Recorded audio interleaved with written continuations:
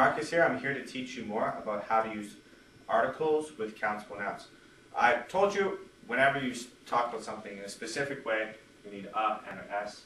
Generally, you need an s. I did one segment where I said I always eat an apple. And I said this was bad grammar because I said it was grammatically correct, but the meaning was wrong. I want to talk more about this because sometimes you can use this kind of grammar, and it's not stupid, like eating the same apple, brown, ugly apple, all the time.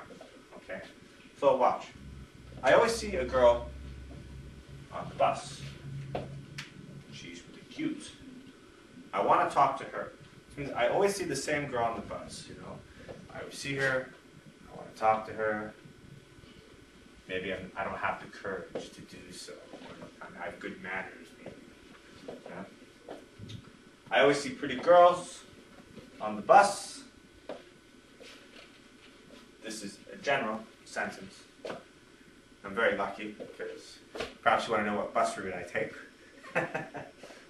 I always do see pretty girls on the bus. I don't talk to them because I think it's not polite, maybe. I sometimes see a cat outside of my house. This is a specific cat. It looks sad.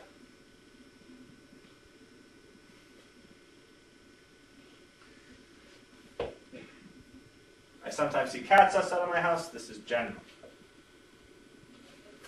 I see black cats, white cats, brown cats, cute cats, sad cats, all kinds of cats. Okay? So, even though I use that apple example, and you know, it would be a stupid thing to say, I always eat an apple, you can still use this grammar in a logical way. Okay. I hope this helps you. Have a great day.